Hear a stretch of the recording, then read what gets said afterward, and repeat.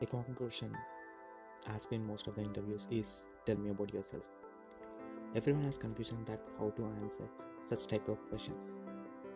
So follow the simple steps to answer such type of questions in a confidence and a clear way.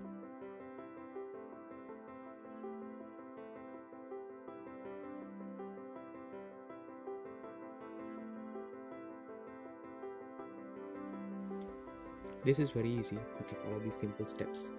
So start with your name and then the place information and education details in short, and job experience if you have experience, and hobbies and interest mention minimum 2, and then the family details in short.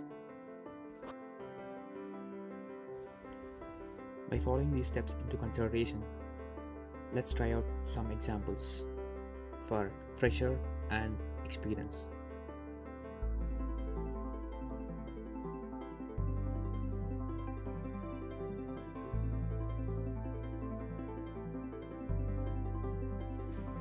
This is an example if you are a fresher. You can start like this. My name is Ravi. I live in Hyderabad. I have done my graduation from GNR College in Electronics, and my hobbies are reading books and making paper crafts. Coming to my family details, we are 3 in my family. My father is Ravi. He is a teacher. My mother is Revati. She is a homemaker.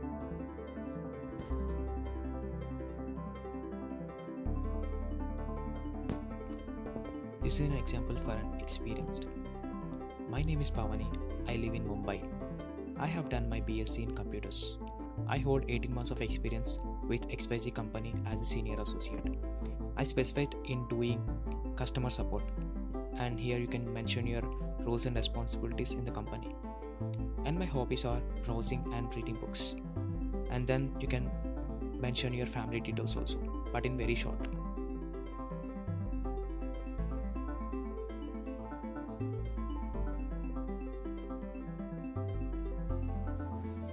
These are some do's and don'ts while you are attending an interview.